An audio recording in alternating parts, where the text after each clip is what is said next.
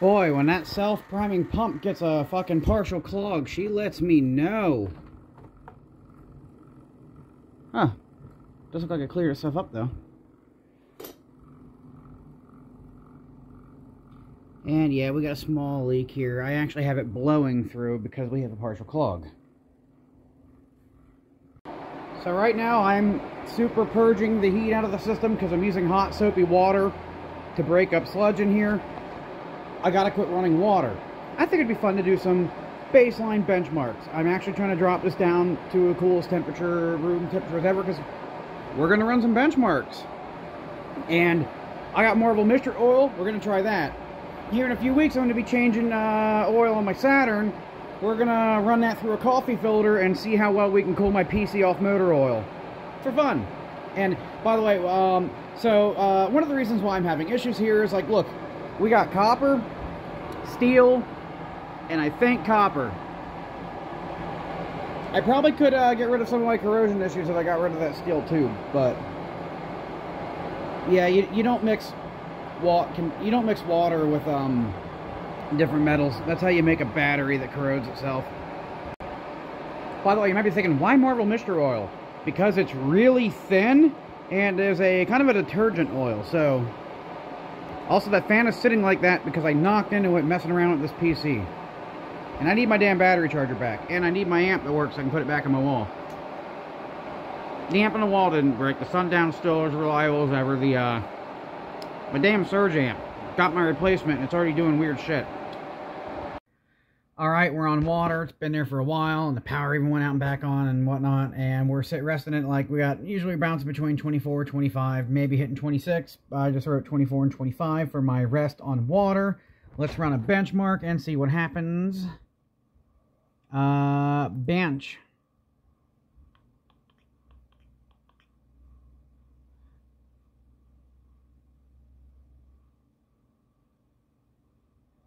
Alright, that brought us up to 42 and 28. Oh, because the way the radiators are chained together.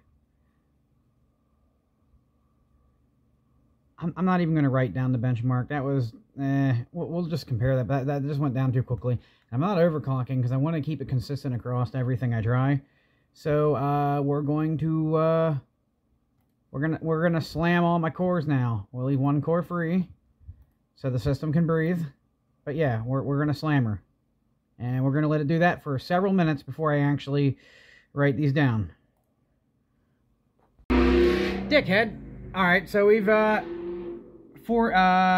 between 44 and 45, staying at 42 down there. So I'm writing 44 and 42. But we got one more thing I want to try, and that's big fan. Will big fan make a difference? Because that cools between the other CPU. It's probably going to make these two numbers get closer.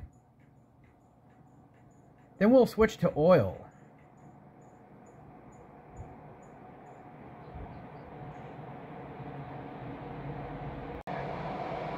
Looks like with the water running this cool, it isn't really making a difference. These numbers look the same. I'll let it run for about 2 minutes, which isn't a whole lot considering the volume of water I have, but that thing makes a difference when the water is like, when my temperatures are pushing like close to 80 C. That thing actually makes a pretty big impact. Alright, let's give her a go. Ain't that a problem? I don't know if I'm going to get both these to go through at the same time without actually severely squishing them. I guess I could take my scissors and cut a... Okay. Alright, let's find out if the system ends up like taking in air because it sucks up so much from the container. And if we get any kind of weird foaming or anything like that, I'm going to turn the system on preemptively because it will not overheat before booting without any liquid in it.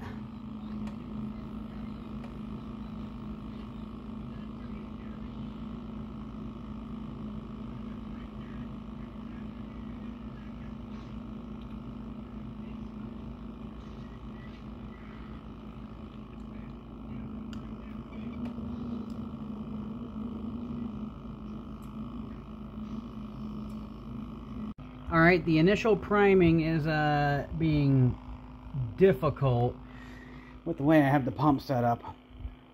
It actually stopped flowing at one point, and it didn't... Yep, it stopped again.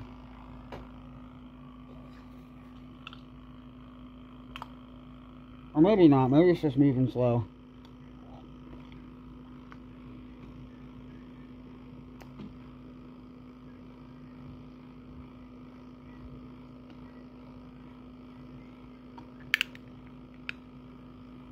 Alright, we're going to try actually reversing the pump direction to get it primed.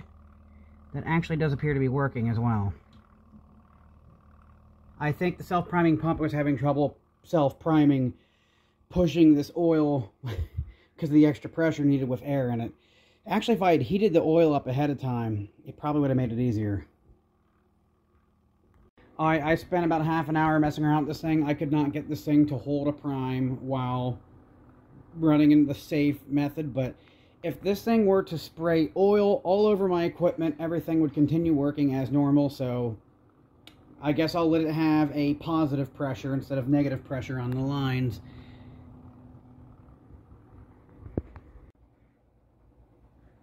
Alright, looks like we're idling at 30 on the one core. That just went down to 28. 29. 30. Okay, we'll call that 30. Well, you're jumping around a bit.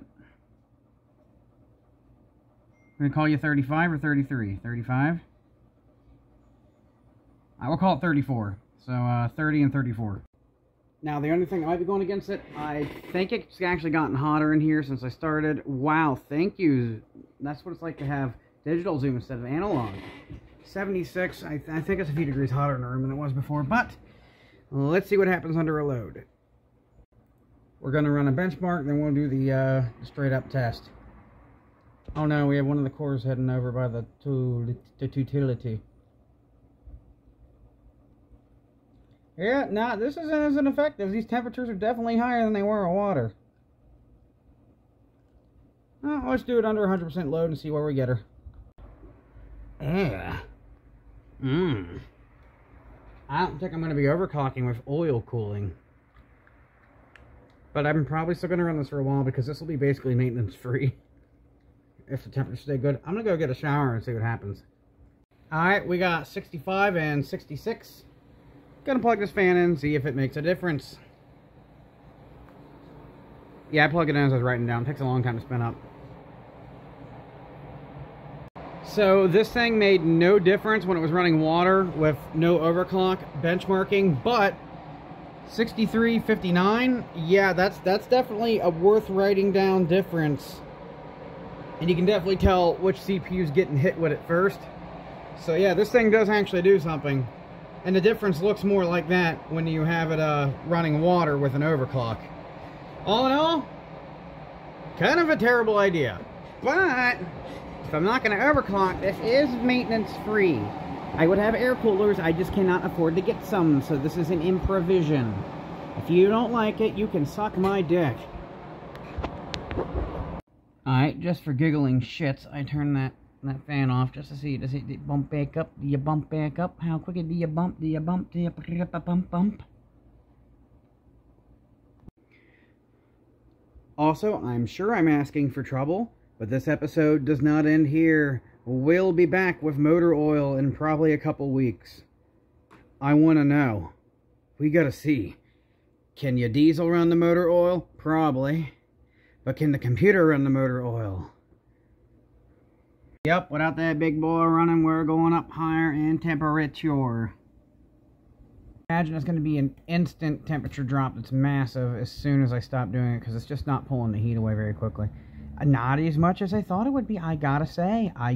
This is, what's our heat like up here? Ain't really that hot. We're not really moving around heat a whole lot.